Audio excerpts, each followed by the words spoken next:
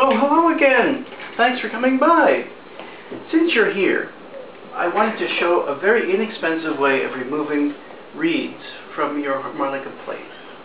It involves a really simple anvil that you can make yourself. I made mine out of plexiglass. And a punch that you can simply grind out of an old drill bit.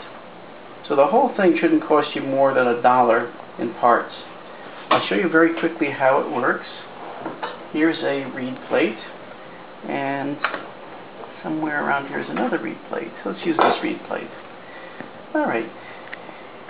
In this anvil we have a little hole in the center that receives the rivet of the reed you want to remove.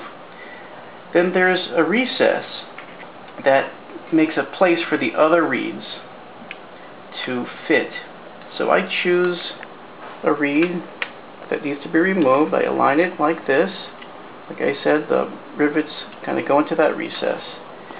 And then it's simply a matter of picking a nice little hammer. I'm going to take this little hammer and aligning it up with that rivet, and then a couple of punches, or maybe one punch, will do the trick. So there's the reed. You might notice that in the process you might create a little raised area on top of the area where you remove the reed. And it's important to flatten that before you attach a new reed, because it'll kind of get in the way. Just to be absolutely clear what I mean, I'll draw a quick picture.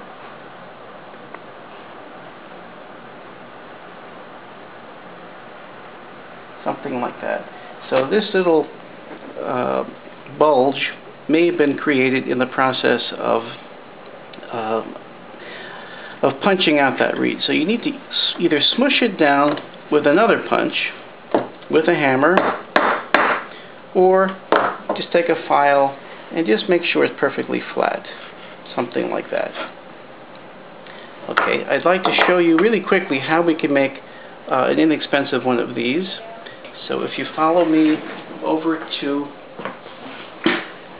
bandsaw, I have a piece of plexiglass. It's about 1/4 inch.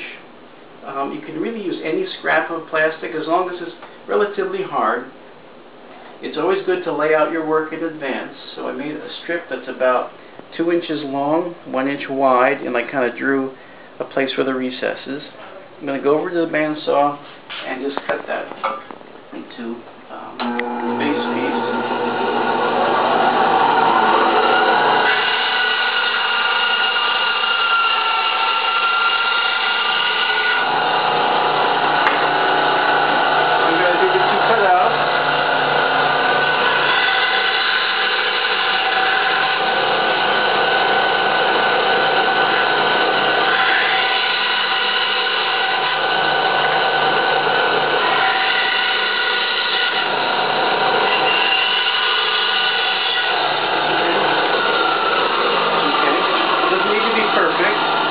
Then we need a hole. A hole of about 1/16 of an inch is just perfect.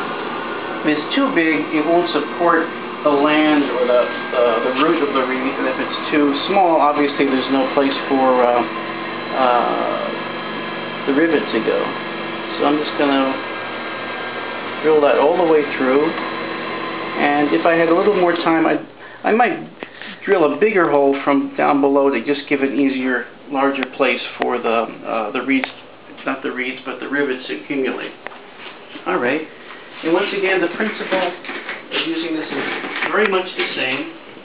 There's the reed plate, there's the hole, just align it on the hole, do that.